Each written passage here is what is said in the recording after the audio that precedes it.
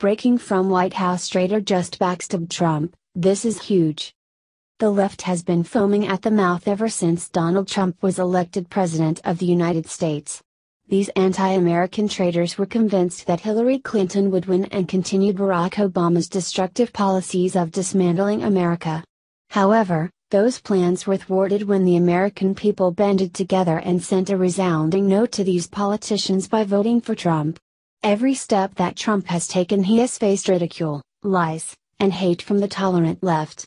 These lies have ranged from Trump conspiring with Russia to win the election to him being a racist bigot who desires to send all minorities to FEMA camps. Because of these lies, Trump has done his best to surround himself with people he can trust, but even those individuals have turned out to be wolves in sheep clothing, as we all found out just today. After the sudden dismissal of Omarosa Manigault-Newman, who served as the White House's Director of Communications for the White House Office of Public Liaison, people around the country were shocked. For years Omarosa Manigault-Newman was one of Donald Trump's biggest fans, but as it turns out, she is just another White House traitor biding her time to backstab her former mentor at the very first chance she had. Not even 24 hours after being let go, Omarosa Manigault-Newman was already sitting down with the liberal mouthpieces at Good Morning America to share her side of the story and throw President Trump under the bus. Here is more from People. Although Omarosa Manigault-Newman denies being fired from her role in President Donald Trump's administration, the former reality star alluded to situations in the White House that made her feel uncomfortable and upset, leading to her resignation. In a sit-down with Michael Strahan on Good Morning America Thursday, Manigault-Newman shot down reports that she was dramatically escorted out of the White House after being canned.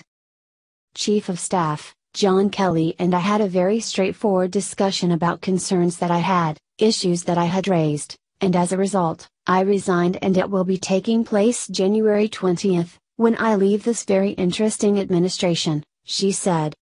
Manigault-Newman explained that while Trump chose me for his team, Kelly may not have wanted her on his roster. However, the former Director of Communications for the White House Office of Public Liaison revealed that she was unhappy with the handling of certain situations.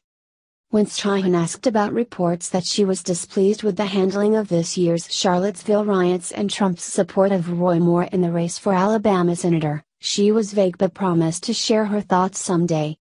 Because I am serving until January 20th, I have to be very careful about how I answer this, she said.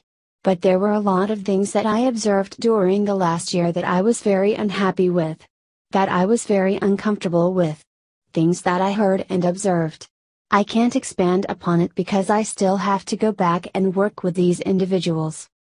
Manigault-Newman continued, when I have a chance to tell my story, quite a story to tell, as the only African American woman in this White House, as a senior staff and assistant to the president.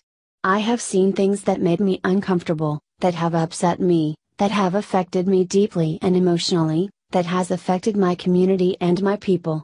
When I can tell my story, it is a profound story that I know the world will want to hear. Manigault-Newman explained that her pass had been changed to restrict her access at the White House and denied reports that she tried to enter the residence at the White House. Certainly I had more access than most, and people had problems with that, she said. People had problems with my 14-year relationship with his president, but I've always been loyal to him, straightforward, and I've provided him with the support he needed throughout this year.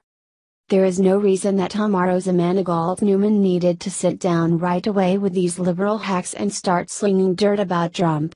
It is obvious she is pissed over being fired and is desperately attempting to save face by starting rumors about President Trump to the mainstream media. If she had any class and dignity, she would keep her mouth shut and just release a press statement saying she has decided to pursue other ventures.